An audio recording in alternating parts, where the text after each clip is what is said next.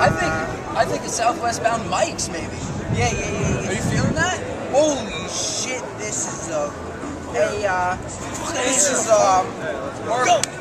Mark Dugan representing Channel 8 News. And That would have been.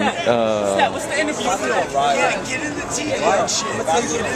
Hey, yo, YouTube page on it? I don't know, probably. So, but the cat is not out the bag yet, kids. That's the thing. Like, what is it? You know, what is it? Is it going to be Court of the Crimson King? Is it going to be the previously never heard of unreleased Tweezer? It's just an album called Tweezer by Phish.